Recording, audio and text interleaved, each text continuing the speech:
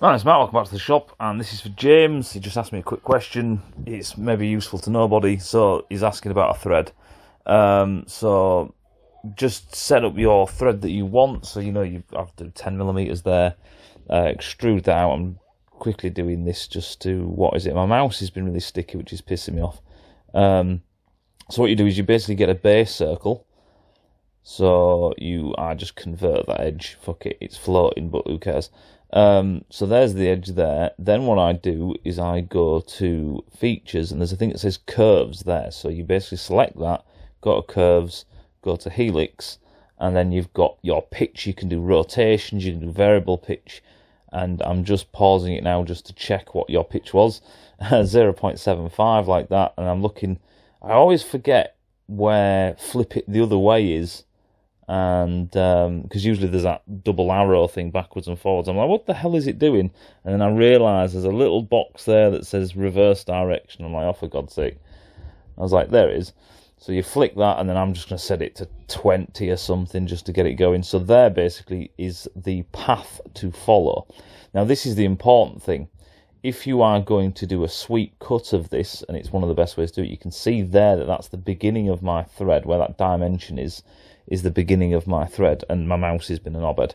So I set it like that. Let me just fucking sort myself out.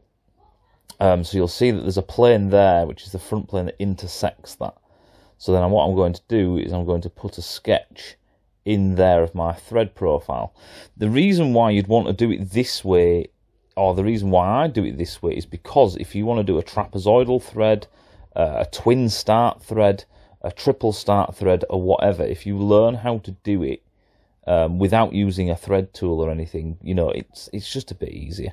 And it means you can do any kind of profile. So what I'm doing is I never put that line on the edge of the cylinder because it doesn't like to cut so well. So I'm just 100 microns bigger. And my mouse has been a knobhead. I think the batteries need changing. Basically, you know, you just make your triangle or whatever, you know, if you've got a 55-degree trapezoidal thread, you'd use that, you know, stuff like that.